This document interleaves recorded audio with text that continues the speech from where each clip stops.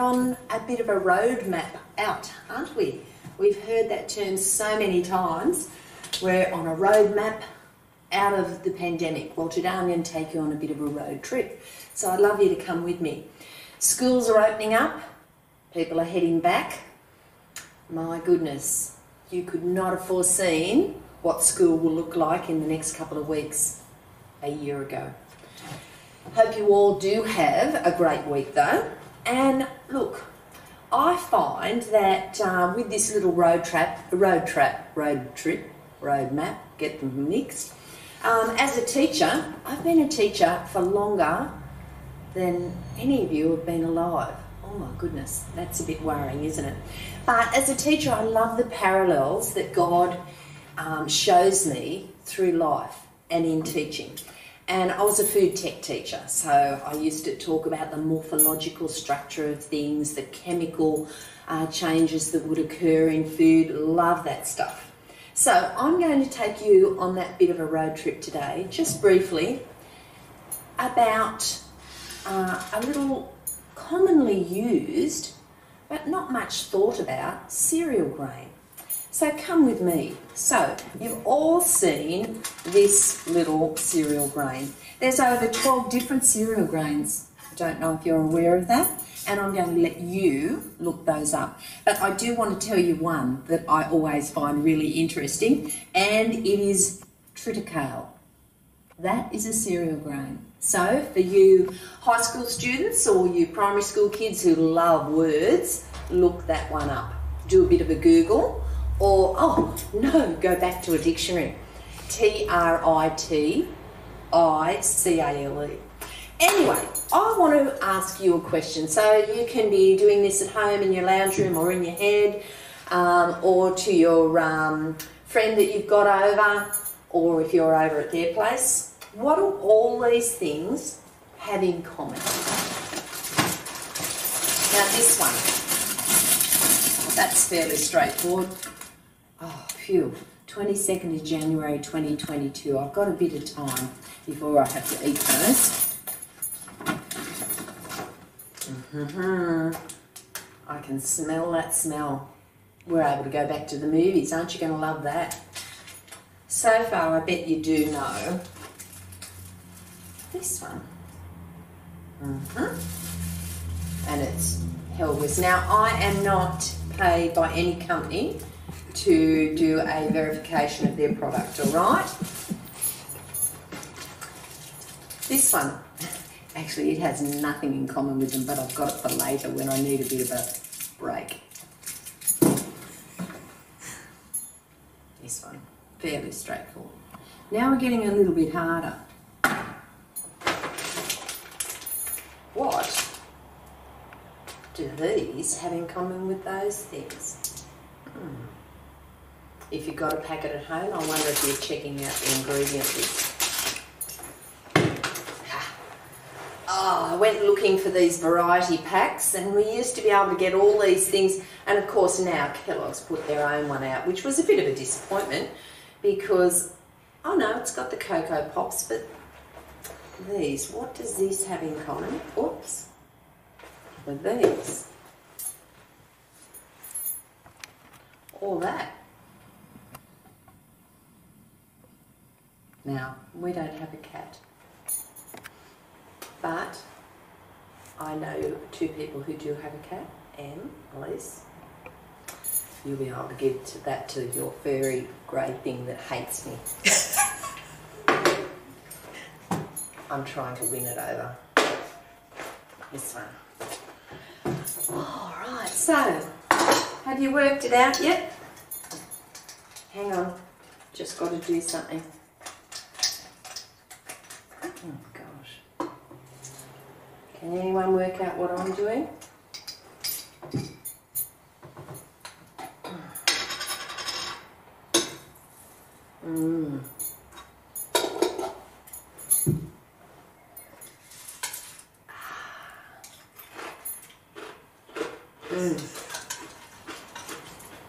Just having a little corn experience. Did you work it out?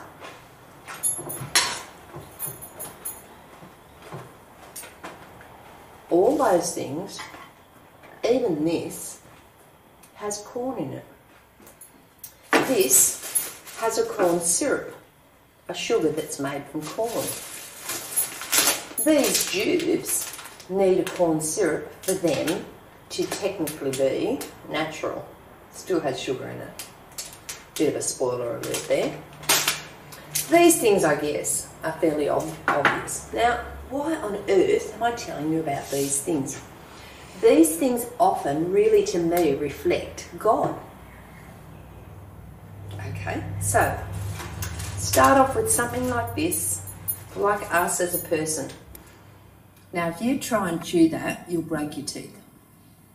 But God, over time, changes and uses us to be and to become something different. Still a basic little corn, little person on the inside, but He makes us into wonderful things. Now, I want to show you something. If you can see up on the back, the morphological structure of a grain. Now, this is the stuff I love in food science, where you actually look at it and you see that there's parts to it. You've got the hair of brush, not the hairbrush, but it's called hair of brush or brush. Then you've got the husk, and that actually comes down to this outside area, a bit like us and our skin. So even a corn kernel reminds me of what we are as a person and the complexity of us. The endosperm. Now, the endosperm is often used for different parts of foods and can be used in breads and cereal, products. They'll blend this all together, take it all apart, and then they'll put bits of it back into cereals, called enriching. There's the germ or the embryo, and that's often used, oh, thank you, like that, James. That's often used in products that help us with our health. You go to a health food shop and you might want some wheat germ. Okay, so, again, it's quite complicated, isn't it? A bit corny, really, when you think I'm using corn to illustrate us. But all these products have gone through changes, and I guess that's what I'm saying to you, that when we have a faith in God, when we accept God into our life, we undergo changes. And sometimes there's even a huge change. What did the baby corn say to the mama corn? Where's popcorn? This has to go through fire almost, or heat, an extreme heat, to become something yummy, salty. How long have I got? 15 minutes. Oh. Now you know how when you watch telly and then you see an ad like these Kit Kats, and then you think, oh mate, I feel like a Kit Kat.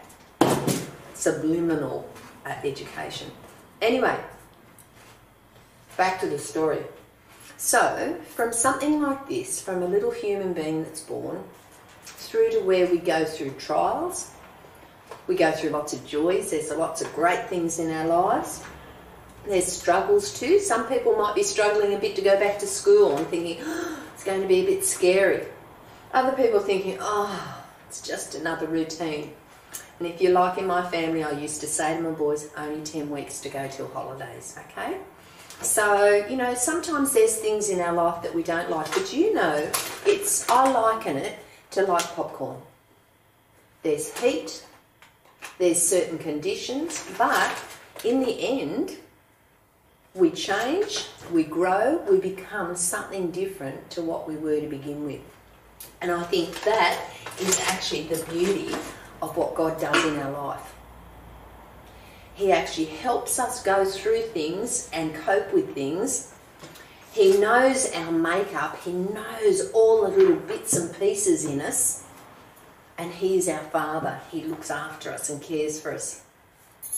All right, so you don't like popcorn. Do you get the hint of what I've been talking about?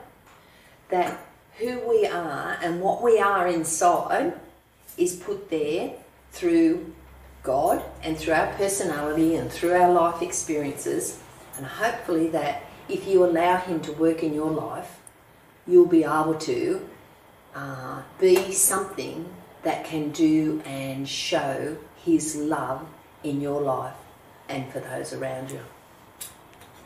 Have a great week. God bless.